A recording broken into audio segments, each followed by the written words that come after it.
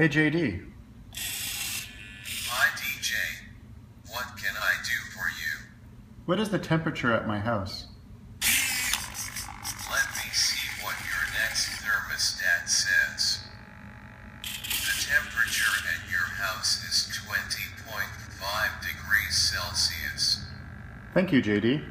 Anytime, DJ. Load EZ Builder. Load the latest JD project from the EZ-Cloud Robot AppStore.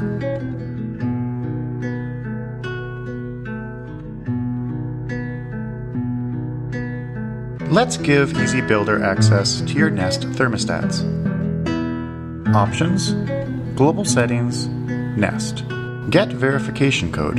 Agree to EZ Builder having permission to access your Nest Thermostat. Log in to the Nest website with your credentials.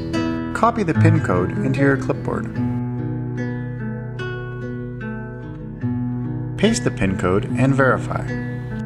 EZ Builder now has access to your Nest Thermostat. Project, Add Control, Miscellaneous, Nest. The Nest control is now added to your project. Add control, audio, speech recognition. Speech recognition is now added to your project. Your JD must be connected to the network in client mode. See the description of this video for a link to the client mode tutorial. I have successfully connected to your network. Connect to JD on your local network. Connect to JD's camera on your local network.